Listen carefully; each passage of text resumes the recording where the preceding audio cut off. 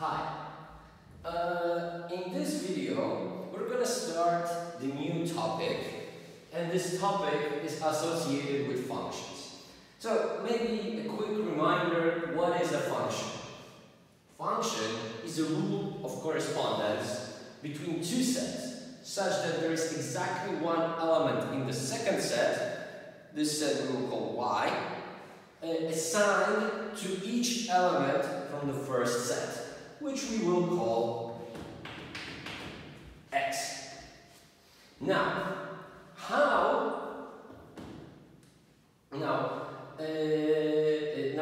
do we understand it? Look, you probably had this in high school and did a lot with it, but we have, by y, we will denote values,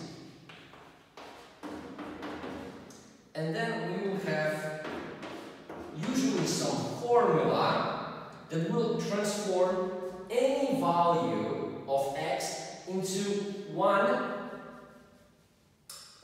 unique value of y. Okay, x is going to be called an argument,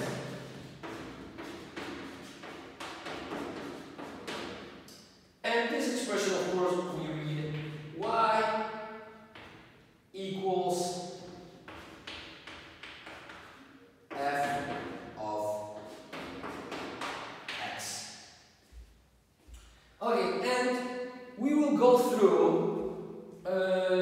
many conventional functions, and we're going to start with the simplest one, which is of course linear function.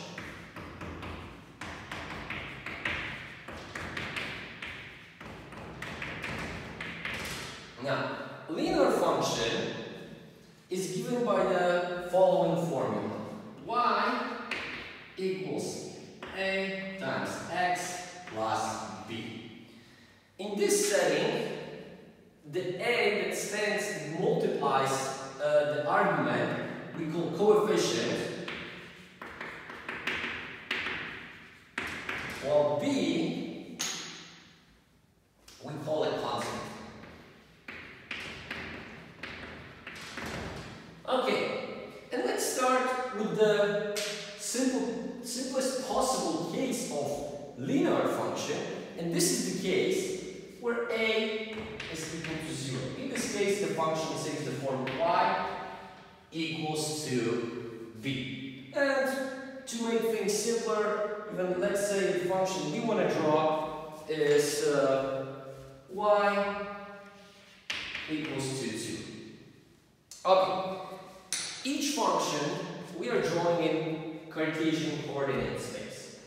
So here we have vertical axis, or just simply y-axis, and here we have horizontal axis or x-axis.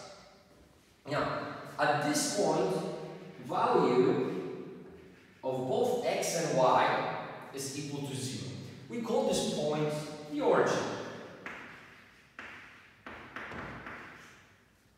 Okay, so how does this work? Of course, here we will have bigger and bigger values of x. Here we will have smaller and of course negative values of x. Here values of y are getting bigger and bigger and bigger. Here the values of y are getting smaller and smaller. So now we want to draw this function. But look, in this function, y equals to 2, there's no x. Is it a problem? Well, of course not. Actually, this is the thing that underlines the easiness of this example. Look, regardless of what is value of x, y is always 2. Which means that y is simply a flat horizontal line parallel to the horizontal axis. Of course, I'm not a robot, but remember, imagine that those two lines are parallel. And now look, we can easily check what happens if b is getting bigger. if b is getting bigger, we will be moving that function higher. On the other hand, if b is getting smaller, we will be moving this function lower. Okay, and this is it. This is basically everything we can say about this, to just say, trivial example. Now let's see what happens if a is no longer equal to 0. And again, maybe let's start with some very simple example. Let's just say that y equals 2x plus 1. Now, as the name suggests, linear function will always give us a straight line. So, in order to draw it, we basically need to know 2 points. The points that are most interesting to us are the points where this function is cutting through either horizontal or vertical axis. We can find them by the means of the table, so something you probably done in high school. So let's try. We are looking for those two intercepts. First, if x is 0, we see that y is equal to 1. Now, when y is 0, x is negative 1 over 2. How did I got this? How did I get this result? Well, this is easy. I substituted 0 for y, and I solved this equation. Because we get 2x equals to 1, and x equals negative 1 over 2. And look, this is actually enough for us to be able to draw this function. So let's just do it.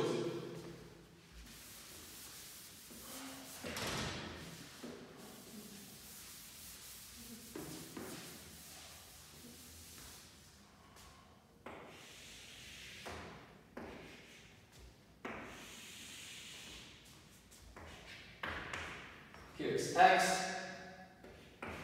here is y. Now, in this case, if x is equal to 0, so here is x equal to 0, y is equal to 1. Then, when y is equal to 0, so at this level, x is equal to negative 1 over 2. Now, the only thing we've got to do is to draw a straight line through these 2 points, and we've got the linear function.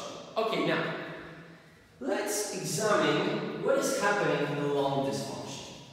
Look, we see if I substitute here more values of x, 1, 2, 3, 4, I can read what are the values of y. If x is 1, y is 3, 5, then 7, and then 9. So, look, we can see that when x is 1, y is 3. When x is 2, y is 5. Now we can clearly see that each time when x is increasing by 1, y is increasing by 2. Where did we get these 2?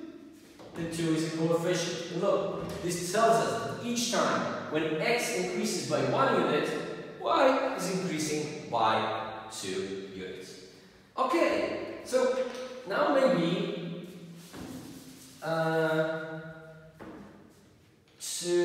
to see a little bit more about this function, let's try to draw a different example. Now we have y equals to x plus 1. Look,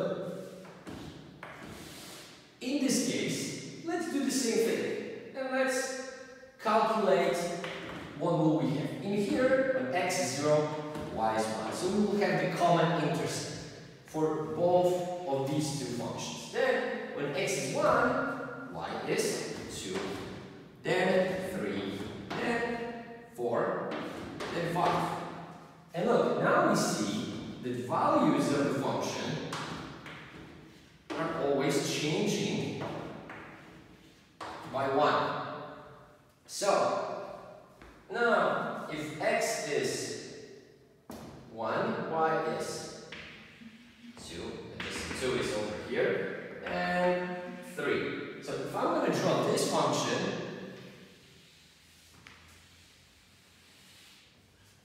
it's going to look like this. Now, why is this function looking different? What is the key feature? We see that b, so the constant, is the same in both cases, right? But here, the coefficient is 1. So we see that now that this function is also rising. Look, as x is getting bigger and bigger, y is also getting bigger and bigger. But this function grows slowly. And from this, we can get our first conclusion, which is every time when coefficient a goes down, the function is pivoting clockwise around the intercept. So the function, this function is clearly steeper. It rises more sharply. This one is flatter. And we simply see that.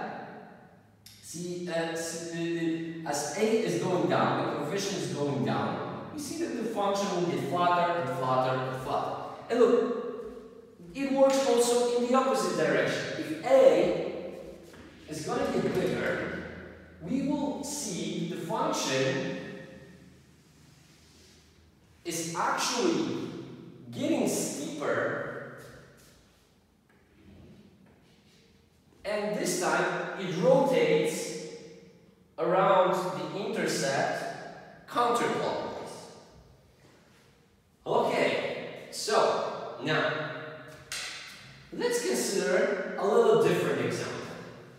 Oh, maybe one more thing. Look, what if we had this function just as at the beginning, but now instead of 2, 1, we would have negative 1 over here. So let's see this with the table.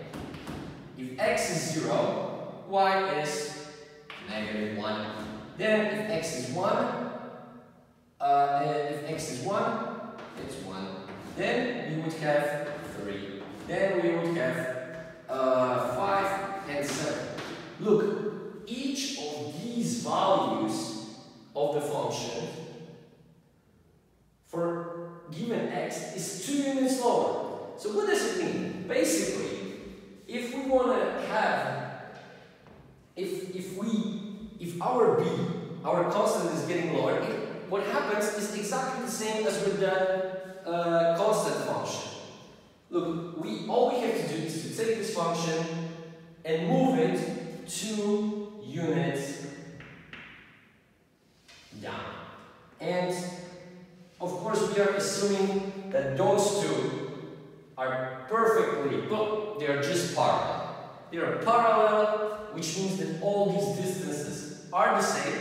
And we see again that now if b is getting smaller, the function goes down. If b would be getting higher, the function would be moving up. Okay, so maybe one last example. What if we would have negative coefficients? So if we have negative equals negative x plus 1. Okay, again we can start with the table. So x, y. We've got 0, 1, 2, 3. Oh, you know what? Let's start like this. Okay, so now if x is 0, y is 1. If y is 0, x is 1 as well. Okay, so if I'm going to draw this function,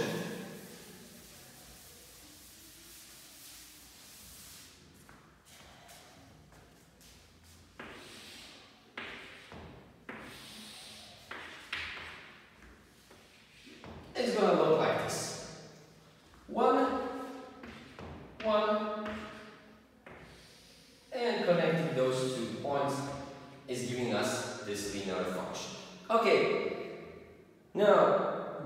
the main difference between the two, the one that we had before and the one we have now, is that this one is downward sloping. So, which means that as x is getting bigger, y is getting lower. And look, it makes perfect sense because we have minus in front of x. Now look, if x would be 2, then we have negative 1. Then 3, negative 2. 4, negative 3. So in this case, the bigger is the value of x, the lower is the value of y. And you see, we are always, the value of x is always going down by 1 unit. So in each case, we are going down by negative 1. Okay, but look, everything else that we said still is true. If, for example, here instead of 1, we would have plus 3, then we would just draw 1, 2, 3, exactly the same, we would draw a parallel function to this one, but this one would be going through 0.3. So, again, this one would be 2 units higher. Now, if A is going down, and remember, if A is going down, in this case, it means that it gets more negative. For example, we would have negative 2x. Then the function will change the slope. And remember, every time when A is going down, in this case, remember, it becomes more negative, we are pivoting around this point clockwise. And of course, if A this time would be getting bigger, which means closer and closer to 0, the function would be pivoting counterclockwise. Okay, and I think this summarizes all the basic information about linear function. So thank you for your attention, and in the next video we will move to quadratic function.